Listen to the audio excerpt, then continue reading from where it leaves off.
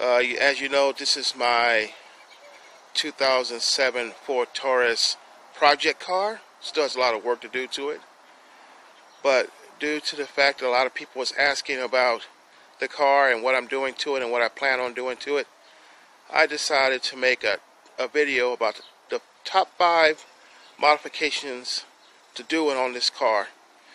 And since there is no aftermarket support for this type of body style or this generation, I decided to tell you my take on what to do to this car for looks and maybe performance. So let's start with the cheapest and work our way up. Now, this is not in any particular order. This is just my thoughts on what to do to this car to improve it. It may not be the same as yours, but I'm going to stick to 5 things to do. So let's start. Now, the first thing I recommend is the Mach 1 lip for the 1999 to 2004 Mustang Mach 1 and Cobra. Now, this is something that is not for the Taurus. It's not made for the Taurus, but it actually fits, as you can see right here. And it cleans up the look of the front bumper. The only thing you got to do is measure, drill a few holes, and use the mounting hardware to mount it to the bumper. And the best part about this is you can get one of these for $40 or less online, like eBay or through Amazon, or you can go to American Muscle and get one of theirs for like 60 bucks. But it's actually pretty cheap and a quick little upgrade to the looks of the car. Number 2 is wheels and tires. Now, you could actually go too far with the size of the wheels and tires and end up ruining the look of the car, in my opinion. I'm not a fan of the supersized 20-something and 30-something inch wheels that you gotta jack the car up, ruin the suspension and the drivability of the car, to put on a wheel that you would just bend up as soon as you hit a small pothole. So now the front wheel is a 225 50R17. This is an upgrade, one size up from the 16s that was already on the car. And I think this is the best compromise of wheel size and drivability. The wheel itself uses the stock back spacing, so there's no interference when you turn the wheel. Nothing rubs. And I think if you're going to start with a wheel size upgrade, go up to a 17. You can go up to an 18 if you want, but that'll be like the largest, in my opinion, to go. And this is my back wheel. It's actually a size bigger.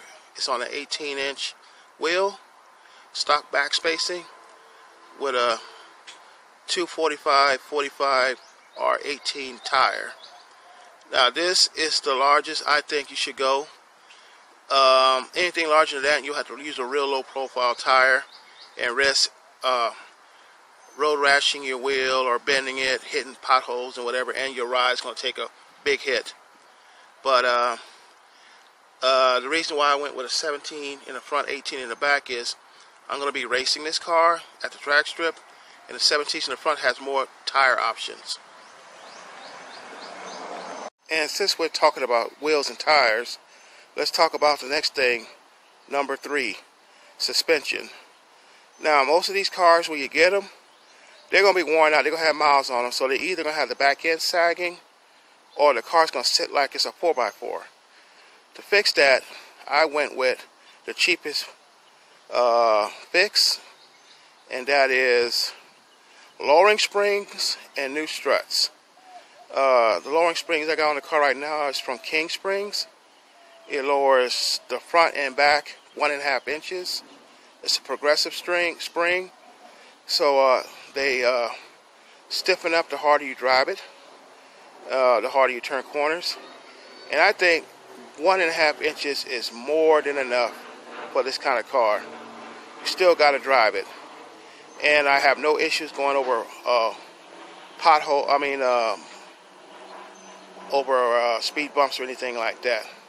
So let's take a closer look at the wheel gap on them, and I'll show you what to expect if you put these on your car. Now this is the front wheel. Sorry about everything being dirty. I used to stick 4 fingers in there before I switched to springs, and now I can get 2 fingers in there. So I did. It actually took almost 2 inches off the height, and the gap looks way better. Let's look at the back. And this is the rear wheel. It is sitting. I can stick half a finger in there. Now the best part about this is I used to stock back spacing when I bought the wheels, and I didn't go crazy on the tire size, so there's no interference. Even when there's people sitting in the back seat, there's no rubbing on the inside of the wheel well or anything. So basically, if you're going to go with this route of lowering your car, make sure you get the right spacing on your wheels and the right size tires, and you'll have no problem. But I think this really improved the overall look of the car just by simply lowering it 1.5 inches. Now we have a lowering spring, and we also had coilovers, but they stopped making lowering springs and coilovers for this particular year.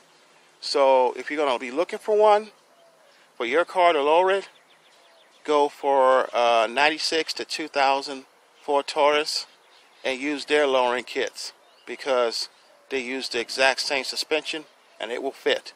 No modifications needed.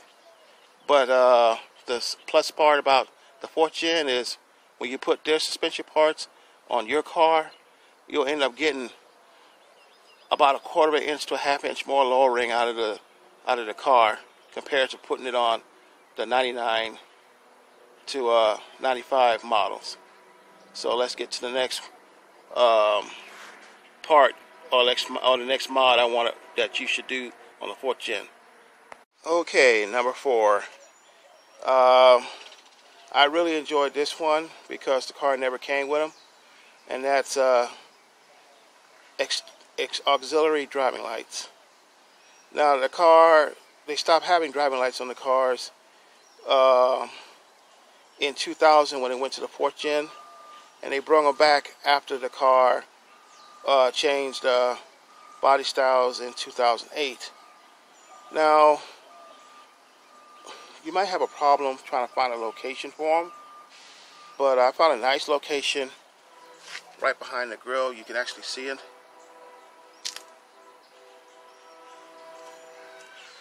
And it ended up turning out pretty good. But it come in really handy on those dark nights when these lights are not bright enough. So like I said, driving lights. And finally, number 5, in my favorite mod, the exhaust. Now I've been through about 5 exhaust systems, and I found out on this particular car, it is hard to make the car sound at least decent without it sounding like a ricer. But I think I finally got it. Now you can go with a muffler behind, replace the muffler behind the back, and maybe a high flow resonator or something like that. But I thought this version of the exhaust on my car is the best. Now what I did was I took to the muffler shop and had to fabricate a whole new system. As you can see under there, right after the catalytic converter, I ran a bullet style muffler, and it runs the stock location to the back over the driver's side axle and out the back. But I put a wide pipe and had to split it out to 2 tailpipes like the old SHOs. Now in this case, I'm supercharging the car, so I went with a 3-inch exhaust. all the way to the back, and it splits to 2.5-inch tailpipes in the back over the axle. But you can use the factory size of a 2 1/4 and run any bullet style muffler depending on how loud you want it.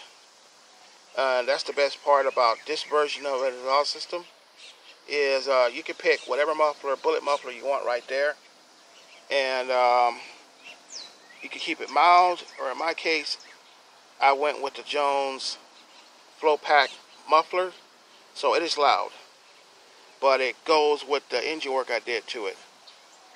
And if you want to do something about the drone, because this car does drone, you can actually fix that with this simple fix.